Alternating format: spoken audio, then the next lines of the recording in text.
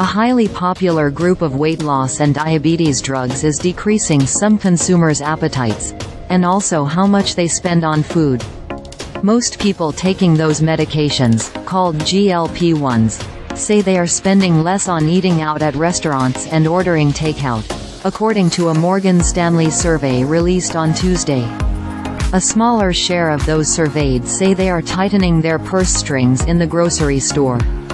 The findings add to the mounting concerns that soaring demand for GLP-1s could take a bite out of the bottom lines of some of the biggest restaurant companies and makers of packaged snacks like Doritos, Oreos and Hershey's Kisses. GLP-1s include Novo Nordisk's blockbuster weight loss injection Wegovy and diabetes counterpart Ozempic, along with Eli Lilly's popular weight loss treatment Zepbound and diabetes injection Mounjaro. The rising demand for these four drugs isn't expected to ease anytime soon. In the new survey, Morgan Stanley analysts said they expect the market for GLP-1s to be worth $105 billion by 2030. They also estimate that 31.5 million people, or around 9% of the U.S. population, will take GLP-1s by 2035. There is growing evidence that the drugs have a meaningful impact on consumer behavior and spending on groceries and restaurants, Morgan Stanley analysts said in the survey. All of these dynamics suggest GLP-1 drugs' impact across consumer sectors is set to increase as drug uptake grows and the drugs reshape behavior among a demographic group that represents a disproportionate share of calorie consumption.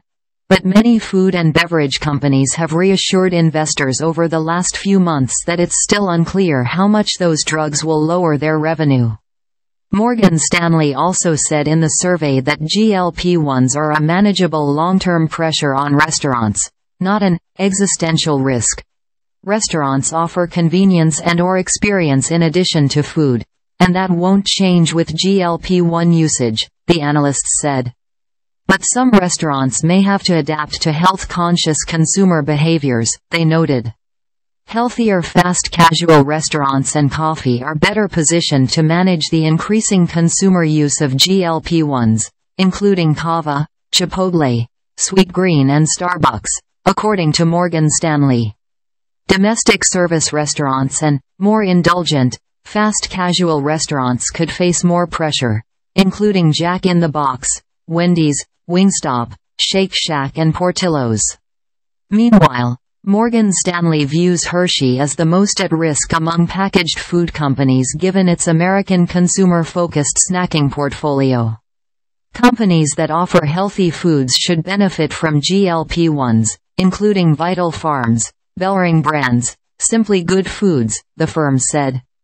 Among beverage companies, those that produce alcoholic drinks are at the highest risk.